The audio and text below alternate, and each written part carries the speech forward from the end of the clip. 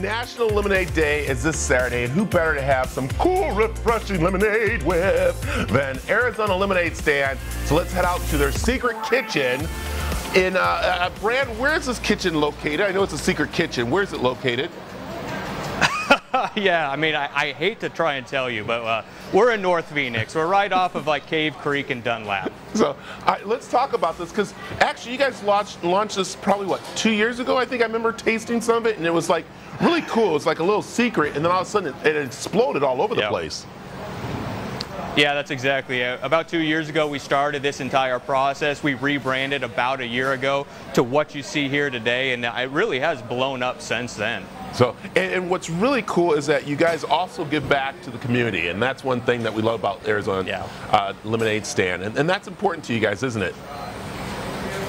No, it absolutely is. Again, we're a big part of the community. Obviously, Aioli Burger has deep ties with AZ Lemonade Stand. If you go to our merch shop, all of our merchandise, actually any profits actually goes directly to charity. So, all right, let's talk about the lemonade and the different flavors you have here, because right now I have we did the prickly pear lemonade. I thought we had a cherry, so I'm going to taste a little bit. Yeah, I think you got a strawberry. I think you got prickly pear, watermelon, original mango, and maybe peach. You might have peach out there as well. We do. So what's really cool is that you guys just started off with a few and then started doing more and more. And are we going to see different flavors come through?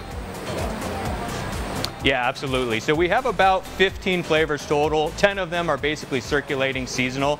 And right now we're probably about to launch kiwi. And probably in the next week or so, you'll see kiwi in AJ's and fries. So I like it. Brant, let's look at some of the, of course, fruit that goes in here. Because you guys actually do true fruits that go into this brand. Sorry, I know I'm moving on, but yeah. Yeah, exactly. So that's exactly right. I mean, basically our lemonade is lemonade, it's concentrate, it's sugar, and then of course a fruit puree. So we have mango, we have lemon, we have strawberry, prickly pear. Again, a lot of people don't know it, but a lot of people love prickly pear when they actually, you know, have it as a flavor. Yeah, I'll go ahead and say mixed well with, of course, a few adult beverages. We'll just leave it at that. So, all right, let's look at this kitchen, because again, this is a secret kitchen, but you guys do a lot in this kitchen with your different brands, don't you? Yeah, there's a lot of stuff going on here, and lemonade production actually takes up a large portion of it, as you can see. But we actually cook our lemonade. That's part of the secret process of getting the flavors the way they are, getting the purees to mix well with the lemonade. These guys are bringing the lemonade up to temperature. They're adding the purees. They're cooking this lemonade for a designated amount of time, and then ultimately letting it cool and then bottling it as well. Wait, Brad, you said you guys cook the lemonade? I thought all you got to do is put sugar in, throw a couple lemons in, stir it around, and then you have it. What do you mean cooking it? That's interesting. Yeah, exactly. So that's really what sets our lemonade apart. It's shelf stable. So you can buy a bottle of this lemonade and have it sit in your pantry for 3 to 6 months. And part of that process is actually bringing it up to temp and pasteurizing it. But also that heating process actually makes those flavors actually meld really well together. Yep. I'll tell you, this is so cool. Like I said, I remember when you guys first introduced it, you guys had one sticker on the front. Then you turn around back, you got the stickers, you have everything on there, and the QR code. What's the QR code all about?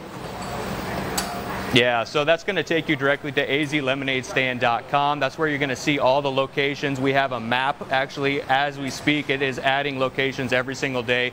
We're in AJ's, we're in Fry's, we're in our local Luci's. We love local businesses, and we're trying to support them as much as we possibly can. This is cool. Can I ask how many of these do you do? I mean, because since you guys are doing it such like in a small way to make it nice and fresh and everything, how many do you do, Brand? Sure. Yeah, so you're looking at about 1,500 cases on a month, and that's growing every single month. So 15 times 12, I don't know, I'm not a math major, so you might want to get a calculator out. 1,500 times 12, and that's basically how many jars these guys are producing by hand every single month. Brad, I'll tell you, this is definitely a great tasting lemonade. I'm going to put my staple on it. You got to try this. It's awesome.